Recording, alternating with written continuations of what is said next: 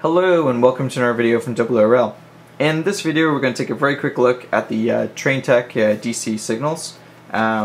Typically you would install them in pairs, so you'd have a distance signal like this one here, which is a 2-aspect SK3, and you have a home signal which is SK2, and basically the idea is that the distance signal basically gives advance warning of the home signal.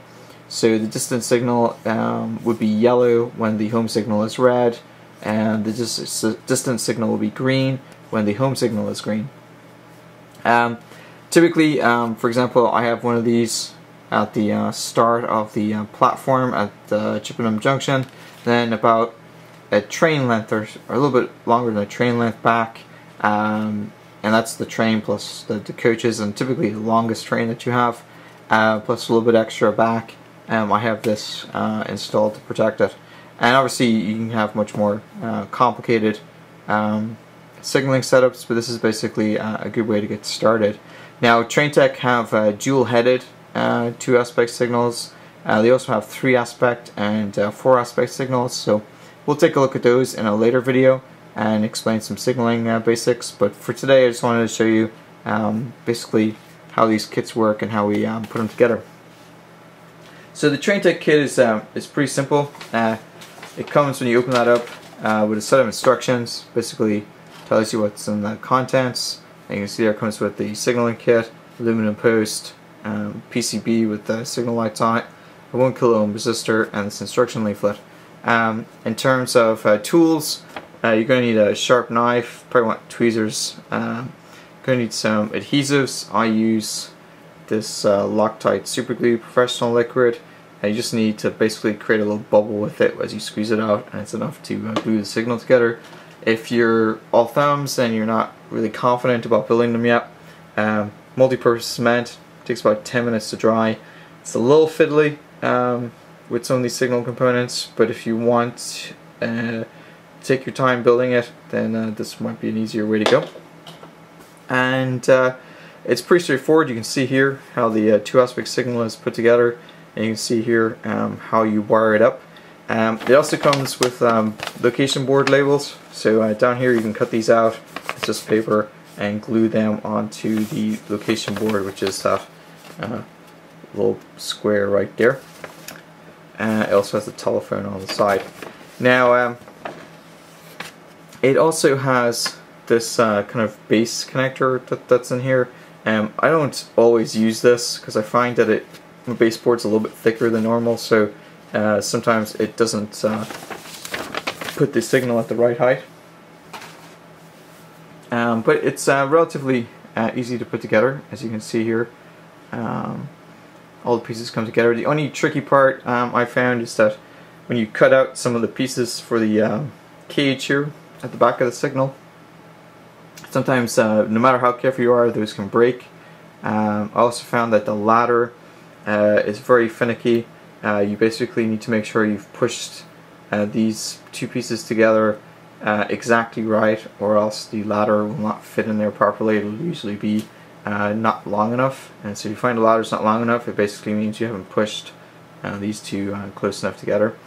The PCB is pretty straightforward. This is common, which goes through the resistor back out to the power source, and then these correspond to the other two lights on the circuit itself, and it's pretty straightforward. So here is the plastic bits that you get. Now the coolest thing with this is actually the plastic piece off of a 2-aspect signal, but you can see here they provide the 3-aspect signal head and back, 4-aspect signal head and back. They also provide the 2-aspect or double-headed base as well for the signal heads. So even though you don't have all the other extra pieces, you can actually use the other two to essentially assemble signal heads for maybe a gantry or something like that. And the coolest thing is these 2mm LEDs that I use fit inside these signal heads really well. So if I pull one of them out, you'll be able to see that they drop in there quite easily. So I take the 2mm LED, and show you it'll just sort of fit in there quite readily. So if you want to scratch build a couple of extra signal heads, you get at least 2 more out of one of these plastic kits. Now what else does it come with? You can see here it comes with the PCB, and it comes with the tubing for the signal post, and it comes with this 1 kilo ohm resistor that I'm using here. And that's basically it. It's relatively straightforward. So normally what I do is I put together this little circuit. So I have 2 bits of track. I have cut the Bachmann analog cabling, so normally it goes to like a power clip. So I've cut the power clip connector off and soldered the wires directly to the rails. Then I've got 2 fish plates and another piece of track, and I basically have just jammed these metal or these kind of test cables that I got with the Arduino, and they're just kind of jammed in between the 2 rails, and it's pretty easy to kind of keep them in there. And they're connected into this baseboard, and you can see here we have 2 wires. One wire that's going to go to our green or yellow signal connection point. Then we have the common here in white that goes through the resistor and back to the returning rail. So to test them, what I normally do is I'll test one of these first, so I can show you how I do it. So before I build a signal, I just want to make sure that the LED PCB works properly. It's quite easy to do that, so I'll just set that down, and I'll see if I can use that. It doesn't, so it shows up on the camera, so move that over there a little bit. And basically you take the white one, which is common, going to resistor, and you touch it against the bottom or the top wire there, top connection point, and then you take the other one and you touch it against that. So I can't actually see what it's doing, so just up if you turn the power up too on the controller. So there you can see that's red, and then the other one should be green. And it's moving about a little bit because basically I'm just touching the connection there. So I don't know if you can see that because my hand's in the way, so let me try to position these so that you can see it. There's red, and there's green. So you see I'm just testing that the board works, and you can see there that it does. So I know that if it doesn't work after I've assembled it, I've broken it rather than it being defective. Now the next thing to do is to assemble it, and the instructions are pretty straightforward. If I show you the instructions, they basically have a list of the items that come in it, some tools that you need, basically a craft knife, some tweezers, some adhesives. I use the Loctite Super Glue Professional Liquid. The nice thing with this is you can just push it and it creates a little bubble, and you just have to touch it against the thing and it'll glue. But it sets pretty quick within about 4 or 5 seconds, so if it moves out of the way, you have to be fairly quick or else you're going to have a problem. If you want to take your time at it, the multi-purpose cement will take about 10 minutes to become tacky, and then about an hour to glue properly. But that's another way to do it. You may find though with the multi-purpose cement that building the kind of cage at the back is a little tricky. It shows you how to assemble it, so you can see there it's pretty straightforward.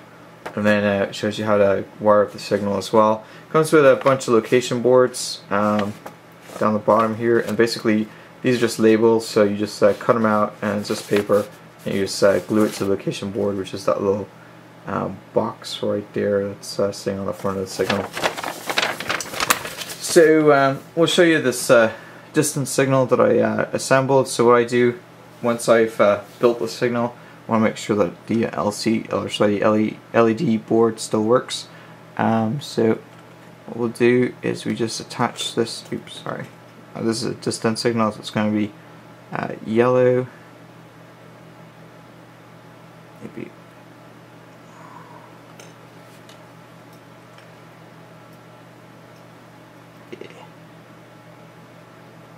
It's going to be yellow and green, like so.